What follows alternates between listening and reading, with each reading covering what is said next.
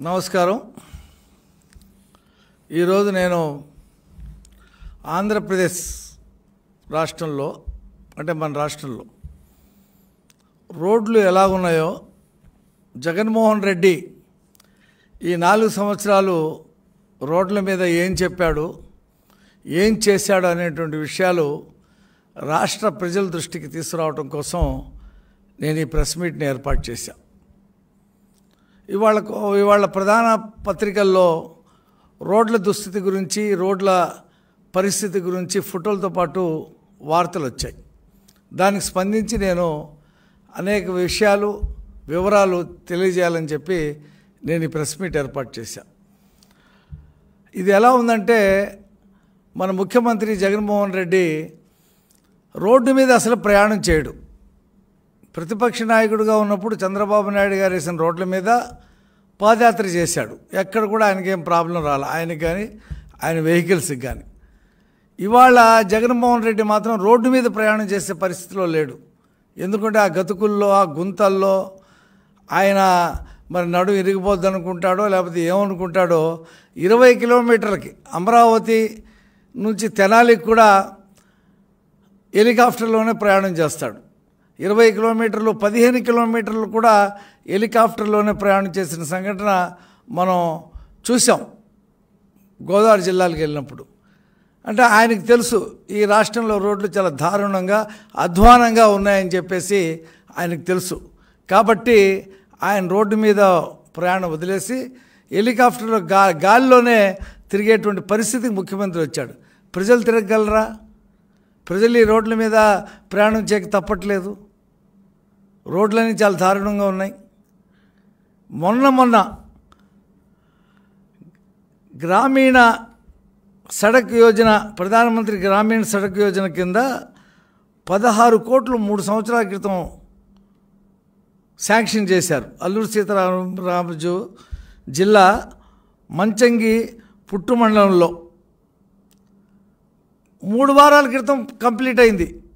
3 సంవత్సరాల క్రితం స్టార్ట్ చేసిన రోడ్డు 3 వారాల క్రితం కంప్లీట్ అయ్యి, మొన్న వచ్చిన వానకి ఆ రోడ్డు కొట్టుకుపోయింది, ధ్వంసం అయిపోయింది. అంటే ఇది ఎలా ఉందంటే, పనోడు పందిరేస్తే పిచ్చుకలు వచ్చి పడగొట్టినటువంటి పద్ధతుల్లో ఆంధ్రప్రదేశ్లో రోడ్ల పరిస్థితి ఉంది. అసలు రోడ్లే 7 రోడ్లు వేయటానికి కమిషన్లకు కక్కుర్తిపడి అక్కడ ఉండేటువంటి ఎమ్మెల్యేలు, ఎంపీలు, ప్రజాప్రతినిధులు రోడ్డు కాంట్రాక్టర్లను బెదిరించడం, లేదా వాళ్ళకి సంబంధించినటువంటి పనితనం లేనటువంటి కాంట్రాక్టర్లకు ఇవ్వటం, ఇచ్చి ఏదో మమ అనిపించుకొని ఏదో తారు పూసినట్టుగా పూసేసి రోడ్లు వేయటం, డబ్బులు మింగేయటం, బిల్లులు పాస్ చేసుకోవటం జరుగుతూ ఉంది. దాంతో ప్రజలకి ఉపయోగం, ఆ రోడ్డు ఏదో వేశారు మంచంగిలో అని ప్రజలు సంతోషించారు. ఆ సంతోషించిన 3 వారాల్లోనే రోడ్డు కొట్టుకుపోయింది, పగిలిపోయింది. ఒకచోట కాదు. ఉదాహరణకి నేను ఆ విషయం ప్రస్తావిస్తూ ఉన్నా. ఒకవైపు నుంచి రోడ్లు వేస్తుంటే ఇంకోవైపు నుంచి కొట్టుకుపోవటం జరుగుతూ ఉంది. అసలు కొన్ని చోట్లయితే తెలుగుదేశం పార్టీ, జనసేన లాంటి పార్టీలు నాయకులే గుంతలు పొడచడానికి ప్రయత్నం చేసి రోడ్లు సరి చేసుకునే సందర్భం ఉంది. రోడ్లు మేము వేస్తామంటే వచ్చి అధికారులు అడ్డుకుంటున్నారు కొన్ని చోట్ల. ఎందుకంటే వాళ్ళ కమిషన్లు రావు కదా, వాళ్ళు వేయలేరు, వేసేవాళ్ళని ఆపేస్తారు. ఇది ఈ రాష్ట్రంలో ఉన్నటువంటి పరిస్థితి. ముఖ్యమంత్రి మాత్రం ప్రతి సంవత్సరం ఈయన ముఖ్యమంత్రి అయిన దగ్గర నుంచి 2020-21లో సమీక్ష సమావేశం పెట్టాడు. ఎప్పుడు పెడతాడు? మే నెలలో పెడతాడు. జూలైకల్లా రోడ్లు మరమ్మతులన్నీ అయిపోవాలంటాడు. మామూలే. మళ్ళీ ఒక్క పని జరిగేటువంటి పరిస్థితి లేదు. మళ్ళీ 21-22లో పెట్టాడు. జూలైకల్లా అయిపోవాలంటాడు, జూన్కల్లా అయిపోవాలంటాడు. అప్పుడు రోడ్డు ఇప్పుడు రోడ్డు తీసి ఫోటో గ్యాలరీలో పెట్టమని చెప్పి బీరాలు పలికాడు. రోడ్లు వేస్తేగా గుంతలు పడిపోయి ట్రాక్టర్లు, లారీలు, బస్సులు దొర్లిపోయినటువంటి సందర్భాలు ఉన్నాయి. స్టీరింగ్లు తప్పిపోయి కాలువలో దూకి ప్రయాణికులు చనిపోయినటువంటి సందర్భాలు ఉన్నాయి. ఇవాళ ఆటోలు ముందు చక్రాలు ఇరిగిపోయి ప్రయాణికులు పడిపోయినటువంటి సందర్భాలు ఉన్నాయి. ఒకటి కాదు, రెండు కాదు. రోడ్డు మీద ప్రయాణం అంటే జిల్లా రహదారుల మీద నరక యాతన అనుభవిస్తూ ఉన్నారు ప్రజలు. ఇక ప్రసవానికి వచ్చిన వాళ్ళైతే ఇంకా హాస్పిటల్కి వెళ్లకుండా దారిలోనే కనేసేటువంటి పరిస్థితి ఈ ఆంధ్రప్రదేశ్లో ఉంది. ఇప్పుడు మళ్ళీ వర్షాలు పడతా ఉన్నాయి. ఇప్పుడేదో గతుకుల్లోనో లేకపోతే గుంతల్లోనో ప్రయాణం చేస్తున్నామంటే రేపు వర్షాలు పడిన తర్వాత ఎక్కడ గుంత ఉంటుందో ఎక్కడ గతుకుంటుందో తెలియనటువంటి పరిస్థితిలో బెంబేలు ఎత్తిపోతూ ఉన్నారు ఆటో వాళ్ళు కానీ లారీల వాళ్ళు కానీ. ఆంధ్రప్రదేశ్ నుండి ప్రయాణం చేయాలంటే జాతీయ రహదారి తగిలే వరకు నానాయాతన పడతా ఉన్నారు. ఈ పరిస్థితిలో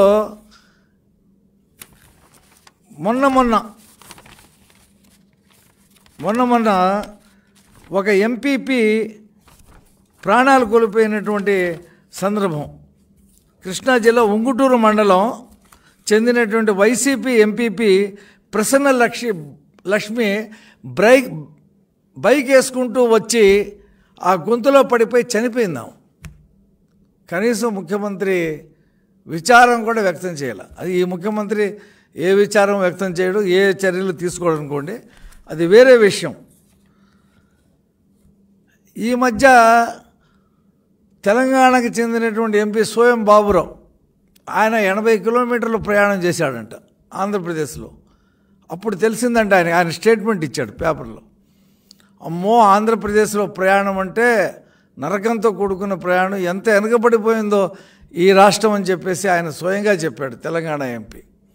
ఇక హరీష్ రావు చెప్పాడు, ఆంధ్రప్రదేశ్ రోడ్లు దుస్థితి చూసి తెలంగాణ రోడ్లు చూడండి, ఆంధ్ర రోడ్లు చూడండి, ఎవరు అభివృద్ధి చేస్తున్నారని చెప్పి వాళ్ళు కంపారిజన్ చేస్తూ ఉన్నాడు హరీష్ రావు, తెలంగాణ మంత్రి. అంతేకాకుండా కేంద్ర మంత్రి మురళీధరన్ కూడా ట్వీట్ చేశాడు.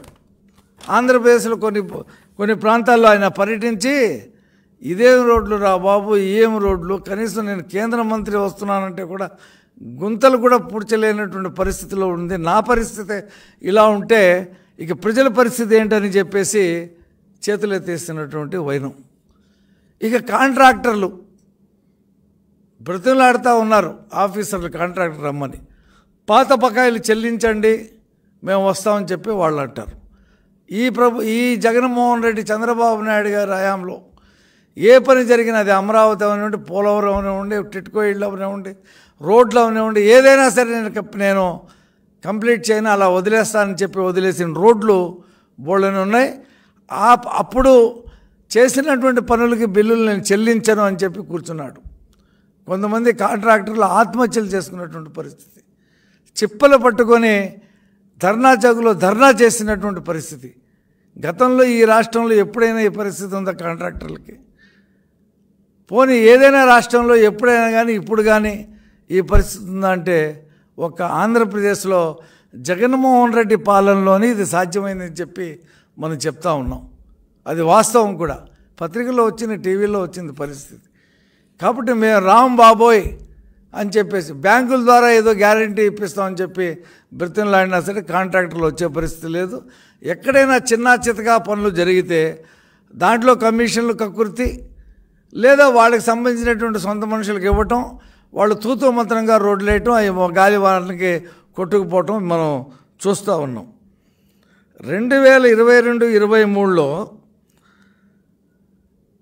ఏఐఐబి నిధులు 1500 కేటాయిస్తే, ఏది ఏపీ రూరల్ రోడ్డు ప్రాజెక్ట్ కింద 1500 కేటాయిస్తే, 1500 కోట్లు కేటాయిస్తే జగన్ రెడ్డి 655 కోట్లే ఖర్చు పెట్టాడు. అందుకని 2023-24 బడ్జెట్లో కేవలం 413 కోట్లు మాత్రమే కేటాయించడం జరిగింది. అసలు మూలధనంలోనే కోతలు పెట్టేసి 25% బడ్జెట్లో మూలధనం కూడా ఖర్చు పెట్టలేనటువంటి పరిస్థితులు దిగజారిపోయి ఉంది రాష్ట్రం. మూలధనంలో అట్టడుగునుంది. మూలధనంలో ఖర్చు పెడితేనే కదా ఉత్పాదకత, అభివృద్ధి, ఆ అభివృద్ధి ద్వారా సంపద వచ్చేది. అసలు మూలధనం ఖర్చు పెట్టేటువంటి పరిస్థితిలో ఈ జగన్మోహన్ రెడ్డి లేడు. రోడ్ల నిర్మాణానికి, పునర్నిర్మాణానికి, అంటే వేసిన రోడ్లని మళ్ళీ వేయటం కోసం, కొత్త రోడ్లు వేయటం కాదు. 2022-23లో 979 కోట్లు కేటాయిస్తే ఖర్చు పెట్టింది కేవలం 247 కోట్లు మాత్రమే. అంటే బడ్జెట్లో ఖర్చు ప్రకటిస్తాడు, కానీ ఖర్చు పెట్టేది మాత్రం లేదు. ఎందుకు బాగుపడితే రోడ్లు బాగుపడే పరిస్థితి ఎక్కడ వస్తుంది? రానే రాదు. 22-23లో 884 కోట్లు కేటాయిస్తే ఇప్పటికీ 235 కోట్లు ఖర్చు పెట్టాడు. అది కూడా మనం అనుకున్నాం కదా, ఆ కమిషన్లకి అనుకూలంగా ఉండేటువంటి పనితనం, నాణ్యత లేని పనులు చేసేటువంటి కాంట్రాక్టర్లకి. రాష్ట్రంలో 2500 కిలోమీటర్లు R&B రోడ్లు పునరుద్ధరణకు, ఆ పనుల కోసం 2205 కోట్లు అంచనాలతో బ్యాంక్ ఆఫ్ బరోడా నుంచి 2000 కోట్లు రుణం తీసుకున్నారు. కానీ అవి దారి మళ్ళించేశారు. ఇక పెట్రోలు డీజిల్ మీద రూపాయి సెస్ తీసుకుంటా ఉన్నారు. అప్పటి నుంచి ఇప్పటికి 4 సంవత్సరాల్లో 2500 కోట్ల రూపాయల వరకు సెస్ తీసుకున్నారు. ఆ సెస్ దాని మీద మళ్ళీ అప్పులు తీసుకొస్తూ ఉన్నారు ఈ సెస్ను చూపించి. ఈ సెస్ ఎటు వెళ్ళిపోతుందో తెలియదు, తెచ్చిన అప్పులు ఎటు వెళ్ళిపోతుందో తెలియదు. 205 కోట్ల రూపాయలు రాష్ట్ర ప్రభుత్వం తన వాటాగా చెల్లించాలని నిబంధన ఆ బ్యాంకులు పెడితే ప్రతి వారం రుణాన్ని విడుదల చేస్తూ 1800 కోట్ల వరకు ఇచ్చింది. కానీ రాష్ట్ర ప్రభుత్వం మ్యాచింగ్ గ్రాంట్ నిధులు విడుదల చేయకపోవడంతో ఆ మిగతా డబ్బులు ఇవ్వకుండా ఆ బ్యాంక్ ఆఫ్ బరోడా మేము ఇవ్వలేమని చెప్పేసి చాలా క్లియర్గా చెప్పేసింది. అంటే మ్యాచింగ్ గ్రాంట్ ఇవ్వలేనటువంటి పరిస్థితుల్లో రోడ్లకి అటు కేంద్రం ఇస్తున్నా మ్యాచింగ్ గ్రాంట్ ఇవ్వలేడు, ఇటు బ్యాంకులు ఇస్తున్నా మ్యాచింగ్ గ్రాంట్ ఇవ్వలేడు. కాబట్టి ఈ ఒక్క రోడ్లే కాదు, అనేక రైల్వే ప్రాజెక్టులు, ఇతర ప్రాజెక్టులు కూడా మ్యాచింగ్ గ్రాంట్ ఇవ్వకుండా వెనకెళ్ళిపోయినటువంటి పరిస్థితిని మనం చూస్తూ ఉన్నాం. రెండోది, మనం చెప్పుకున్నాం, మరమ్మతులు గుంతలైనా పూడ్చండి అన్నాడు లాస్ట్ ఇయర్. రోడ్లు ఎలాగో వేయలేకపోతున్నాం, మరమ్మతులు గుంతలైనా పూడ్చండి అని చెప్పేసి ఆదేశాలు ఇచ్చాడు, జూన్కెల్లా చేయండి అని. ఇప్పుడు మళ్ళీ ఇవాళ 2023 జూన్ వస్తూ ఉంది. ఇక వర్షాలు పడిస్తే పరిస్థితి ఏంటో తెలియదు. పంచాయతీరాజ్ రోడ్లలో అయితే బడ్జెట్ బాగా తగ్గించేశాడు. ఇంకా చెప్పాలంటే ఒక పెద్ద చాటభారత్యమే ఉంది ఈ ప్రభుత్వంలో ఈ రోడ్ల మీద సంబంధించి. జగన్ రెడ్డి హయాంలో 10,669 కోట్ల అంచనా వ్యయంతో నరేగా మెటీరియల్స్ కాంపౌండ్ నిధుల్ని గ్రామ సచివాలయాలు, రైతు భరోసా కేంద్రాలకి ప్రాధాన్యత ఇస్తుంది. ప్రధానమంత్రి గ్రామీణ సడక్ యోజన కింద చేపట్టిన రహదారుల పనులకు 200 కోట్ల బిల్లులు పెండింగ్లో పెట్టాడు. చేయించుకుంటాడు, బిల్లులు ఇవ్వడు. అవి ఎవరికి ఇస్తాడు? తనకు కావలసిన వాళ్ళు, తన బంధువులు, తన పార్టీకి కావలసిన వాళ్ళకి మొన్న ఆ మధ్య కొన్ని బిల్లులు రిలీజ్ చేశాడు. దీంట్లో కూడా మళ్ళీ రాజకీయాలు, పక్షపాతం. రాష్ట్రంలో ఏటా కేంద్ర రాష్ట్ర ప్రభుత్వాలు జాయింట్ సెక్టర్ PMGS కింద 500 నుంచి 600 కిలోమీటర్ల రహదారులు నిర్మిస్తారు. దానికి రాష్ట్ర వాటా మ్యాచింగ్ గ్రాంట్ ఇవ్వకపోవటం వల్ల అవి కూడా ఆగిపోయింది. ఇవాళ జగన్మోహన్ రెడ్డి ఒకసారి చాలా గొప్పగా చెప్పాడండి. అదేంటంటే, గ్రామీణ రహదారుల మరమ్మతుకు 10,000 కోట్ల రూపాయలు అవసరం అని సమీక్షలు చెప్పాడు. కానీ దాన్ని ఎలా సమీకరించాలి, ఎలా తీసుకురావాలని మాత్రం చెప్పలా. ఊరికని చెప్పాడు, అది చేయమన్నాడు, వదిలేశాడు. ఇక ఈ నితిన్ గడ్కరీ గారు ప్రారంభించినటువంటి, అది కేంద్ర ప్రభుత్వం ప్రారంభించినటువంటి జాతీయ రహదారులకి ఈయన వెళ్ళి ఆయన పక్కన నుంచొని నేనే చేశాను ఆ పనులని చెప్పేసి ఫోజు కొడతాడు. ఆయన పేపర్లో ఆ నీలి మీడియా కుళ్ళు మీడియాలో ఇక ఆయనే చేశాడని చెప్పేసి వార్తలు రాసేస్తారు. ఇది జాతీయ రహదారులు కూడా సొమ్మకూడదు సోకోకూడదు అన్నటువంటి పద్ధతుల్లో సాగుతూ ఉంది. ఒకసారి అసెంబ్లీలో చెప్పాడు, ఏది 32 నెలల పాలనలో 639 కోట్లు పనులు మాత్రమే చేశారని అసెంబ్లీలో సమాధానం చెప్పాడు. ఎన్ని వేల కోట్లు, 10,000 కోట్ల రూపాయలకి పనులు చేయాలని చెప్పిన చోట 639 కోట్లే చేశామని చెప్పి ఆయన ఒప్పుకున్నాడు. ఇప్పుడు ఈ సంవత్సరం 4 సంవత్సరాలు దాటింది, అది 3 సంవత్సరాలు చెప్పినటువంటి పరిస్థితి. కాబట్టి ఇవాళ రాష్ట్ర ప్రజలు భయపడతా ఉన్నారు. ఈ వర్షాకాలం వచ్చేస్తుంది, తుఫాన్లు వస్తాయి, వరదలు వస్తాయి, ఇప్పుడే రోడ్లు ఇలా ఉన్నాయి, భవిష్యత్తులో ఎలాగా అని చెప్పేసి ఈ 4 నెలలు ప్రయాణాలు ఎలా చేయాలని చెప్పేసి భయపడిపోతూ ఉన్నారు. ఎక్కడ చూసినా గుంతలు. అసలు కొన్ని చోట్ల అయితే వర్షాకాలంలో మా చింతమనేని ప్రభాకర్ గారి నియోజకవర్గంలో అయితే రోడ్ల మీద నాట్లేసినటువంటి పరిస్థితిని కూడా మనం చూసాం గత సంవత్సరం. దానికి ఆయన మీద కేసు పెట్టి అరెస్ట్ చేశారు. కొన్ని చోట్ల ఆయనే చింతమనేని ప్రభాకర్ గారే స్వయంగా గ్రావెల్ అన్నీ తీసుకొచ్చి రోడ్లు వేస్తుంటే అడ్డుకున్నారు. దాని మీద కూడా కేసు పెట్టారు. వీళ్ళు చేయనివ్వరు. కాబట్టి ఒక పత్రిక సర్వే చేసింది రాష్ట్రంలో. సర్వే చేసి 13 జిల్లాల్లో 287 కిలోమీటర్లకు పరిశీలన చేస్తే మొత్తం 7,010 గుంటలు, అంటే సగటు కిలోమీటర్కి 24 గుంటలు ఉన్నాయని చెప్పేసి ఆ పత్రిక సర్వేతో పాటు ఫోటోలతో పాటు చూపించింది. అందులో ఎన్ని గుంతలు పూడ్చామని చెప్పేసి జగన్మోహన్ రెడ్డిని ప్రశ్నిస్తామని తెలుగుదేశం పార్టీ వాళ్ళ. కానీ నీలి మీడియాకి, కూలి మీడియాకి, బులుగు మీడియాకి మాత్రం అదేం తెలీదు. అవేం రాయరాళ్ళు. ఏదైనా రోడ్డు బాగాలేదా, చంద్రబాబు నాయుడు గారి హయాంలో సరిగ్గా వేయలేదని చెప్పేసి రాస్తారు.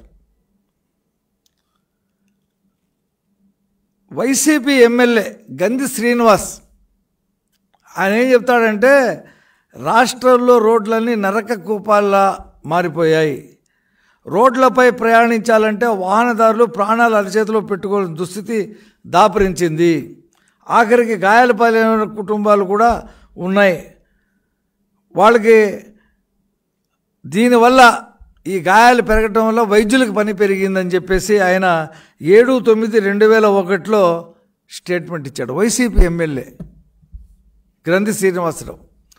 తర్వాత వైసీపీ ఇంకో ఎమ్మెల్యే విశాఖపట్నం కన్నబాబు రాజు గారు, ఆయన ఏం చెప్తారంటే, రోడ్లు వేయడానికి ప్రభుత్వం దగ్గర డబ్బులు లేవు, ఉన్న డబ్బులు సంక్షేమ పథకాలకు ఖర్చు పెడుతుంటే రోడ్లు వేయడానికి డబ్బులు ఎక్కడి నుంచి వస్తాయని చెప్పి అడుగుతాడు. అంటే రోడ్డు సంక్షేమంలో భాగం కాదా? రోడ్ల మీద తిరిగి వ్యాపారాలు చేసుకోవద్దా? రోడ్ల మీద తిరిగి ప్రయాణాలు చేయవద్దా? రోడ్ల మీద నుంచి పిల్లలు స్కూళ్ళకి వెళ్ళొద్దా? ఉద్యోగస్తులు వెళ్ళొద్దా? ఈ రోడ్లు లేకుండా సంక్షేమం అంటే ఏంటి, ఎలాగా?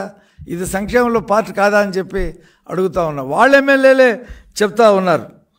కాబట్టి జగన్ రెడ్డి ఈ అధికారం ఎప్పుడు దిగిపోతాడా, ఈ రోడ్లు ఎప్పుడు బాగుపడతాయని చెప్పేసి ప్రజలు ఎదురు చూస్తూ ఉన్నారు. ఎందుకంటే 4 సంవత్సరాల నుంచి ఆయన సమీక్ష పెడతాడు, టార్గెట్ పెడతాడు, ఫోటోలు అప్పుడు ఇప్పుడు తీసి గ్యాలరీలు పెట్టండి అంటాడు. ఇక గ్యాలరీలో పెట్టేదేం లేదు. అప్పుడు ఇప్పుడు పెడితే గతంలో తీసిన రోడ్డు కంటే ఇప్పుడు రోడ్డు చాలా అధ్వానంగా ఉందని చెప్పి పరిస్థితి వస్తుంది చెప్పి ఆ గ్యాలరీ కూడా పెట్టలేదు. ఏది వేసి పెడితే అప్పుడు ఇలాగుంది ఇప్పుడు ఇలా ఉందని చెప్పేసి పెట్టేవాళ్ళు. ఆ గ్యాలరీ కూడా పెట్టలా. మరి ఈ సంవత్సరం అయితే అసలు సమీక్ష చేయలా. మేలో చేస్తాడు, జూన్లో కంప్లీట్ చేయాలంటాడు. కాంట్రాక్టర్లు రారు. కాబట్టి తెలుగుదేశం హయాంలో 4,500 కోట్ల రుణాలు ఏఈబీ ద్వారా తీసుకొచ్చి 44 ప్యాకేజీల కింద రోడ్లని పనిచేయడానికి, రోడ్లు బాగు చేయడానికి, రోడ్లు వేయడానికి టెండర్ పిలిస్తే దాదాపు పిలిచి 600 కోట్లు ఖర్చు చేశారు చంద్రబాబు నాయుడు గారి హయాంలో.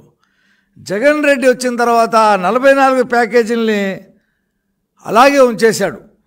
నెల్లూరు, చిత్తూరు పనులు జరిగితే పనులు చేసే కాంట్రాక్టర్ నిధులు ఇవ్వాల. అంటే చంద్రబాబు నాయుడు గారు రోడ్డు ప్రారంభిస్తే మధ్యలో వదిలేస్తాడు ఆయన. అది ఓవర్ బ్రిడ్జ్ ఉండే, అది ఫ్లైఓవర్ ఉండే, ఏదైనా సరే. అలాంటి ఎన్నో ఉన్నాయి. హైకోర్టుకి వెళ్ళిన సందర్భం కూడా ఉంది, విజయవాడ మధురా నగర్ దగ్గర ఉన్నటువంటి ఫ్లైఓవర్ గురించి.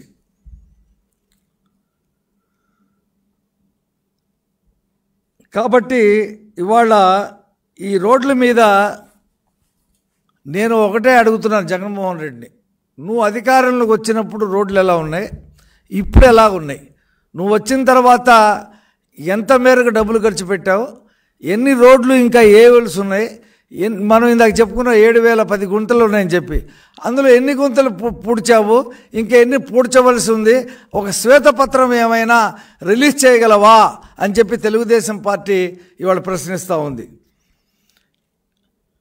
కాబట్టి ఇవాళ ఇదొకటే కాదు, చంద్రబాబు నాయుడు గారి హయాంలో తెచ్చినటువంటి నిధుల్ని న్యూ డెవలప్మెంట్ బ్యాంక్ నుంచి గతంలో రోడ్డు నిర్మాణానికి 6,400 కోట్లు టీడీపీ తీసుకొస్తే జగన్ రెడ్డి తానే తెచ్చానని చెప్పేసి గోపాలు చెప్పుకుంటాడు. ఆంధ్రప్రదేశ్ రోడ్డు మరియు వంతెన పునర్నిర్మాణ ప్రాజెక్టు మరియు ఆంధ్రప్రదేశ్ గ్రామాలు మరియు మండలాలు కనెక్టివిటీ ఇంప్రూవ్మెంట్ ప్రాజెక్టు ఏపీఎంసీఆర్సీఐపి కింద ఖర్చు చేసింది కేవలం 15 కోట్లు మాత్రమే.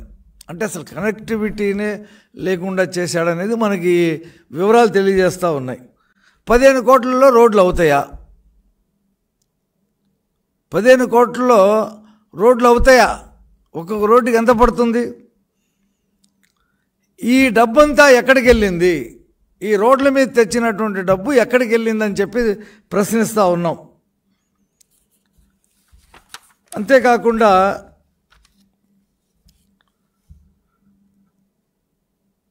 కాంట్రాక్టర్లు కోర్టులకు వెళ్ళారు.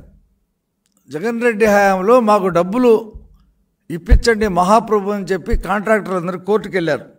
Bhavani Messrs and construction company లాంటి కంపెనీలు రిట్ పిటిషన్లు వేశారు.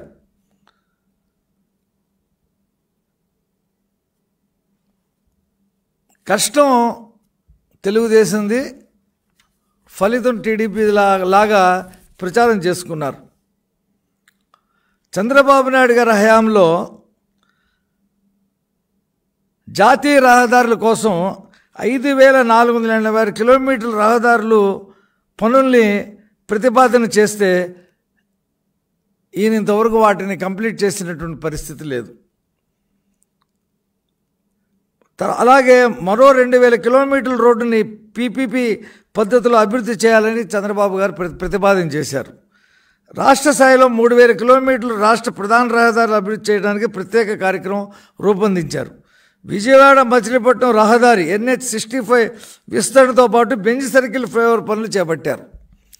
NH6 పరిధిలో నర్సన్నపేట, రణస్థలం ఆనందపురం అనకాపల్లి, గుండుగొలను, కొవ్వూరు వంటి రహదారి పనులు ప్రారంభించారు. ఈయన వాటినన్నిటినీ కూడా ఆపేశాడు. ఎందుకు ఆపేశామంటే చంద్రబాబు నాయుడు గారు స్టార్ట్ చేశాడు కాబట్టి. బెంజ్ సర్కిల్కి 120 కోట్లతో పనులు కేంద్ర ప్రభుత్వం నుండి శాంక్షన్ చేసి విస్తరించడం జరిగింది.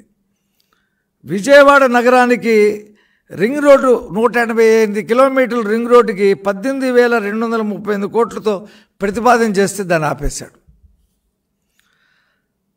రాష్ట్ర ప్రభుత్వం భూసేకరణకు అంగీకరించింది అప్పుడు. ఈ ప్రాజెక్టు సాధ్యాసాధ్యాల మీద ఫిజిబిలిటీ రిపోర్ట్ కూడా కేంద్రం తీసుకుంది. భారతమాల పరిధిలో చేసి అమలు చేస్తామన్నారు. కానీ ఈయన మాత్రం ఆ రింగ్ రోడ్డుని ఆపేశాడు. ఎందుకంటే అది అమరావతి చుట్టూ ఉండకూడదు, అది చంద్రబాబు నాయుడుకి ప్రతిపాదించినటువంటి పరిస్థితి. కేంద్రం ఒప్పుకున్నప్పటికి కూడా ఈయన రింగ్ రోడ్ని ప్రారంభం చేయలేదు. 800 కోట్ల వ్యయంతో 16 కిలోమీటర్ల పొడవైన చిలకలూరుపేట బైపాస్ రోడ్డు కూడా చంద్రబాబు నాయుడు గారి ప్రభుత్వం, టీడీపీ ప్రభుత్వం ప్రారంభించింది. ఈయన ఆపేశాడు. 2250 కోట్లతో NH 544D కింద గుంటూరు నుంచి గిద్దలూరు వరకు జాతీయ రహదారి ప్రతిపాదన చేయించారు. కేంద్రం అనుమతి ఇచ్చింది, కానీ ఈయన ప్రారంభించాల. 2680 కోట్ల మేర ఏపీ ఒడిశా అటవీ ప్రాంతాలను కలుపుతూ 280 కిలోమీటర్ల మేర జాతీయ రహదారిని ప్రతిపాదించారు. ఇందులో ఏపీకి 218 కిలోమీటర్లు ఉంది. దాన్ని కూడా ఆయన ప్రారంభించాల, ఆపేశాడు. రాజధాని అమరావతి రాయలసీమను అనుసంధానం చేస్తూ 25,000 కోట్ల రూపాయలతో Anantapuram Amaravati express highway TDP ప్రభుత్వంలో మంజూరైతే దాన్ని ఆపేశాడు, దాన్ని నిర్వీర్యం చేసేసాడు. విశాఖపట్నం నుంచి భోగాపురం ఎయిర్పోర్టు మధ్య అడ్డంకులు లేని ప్రయాణం చేయాలని 2018లో చంద్రబాబు గారు భీమిలి భోగాపురం బీచ్ కారిడార్ రహదారి పనులు ప్రతిపాదించారు.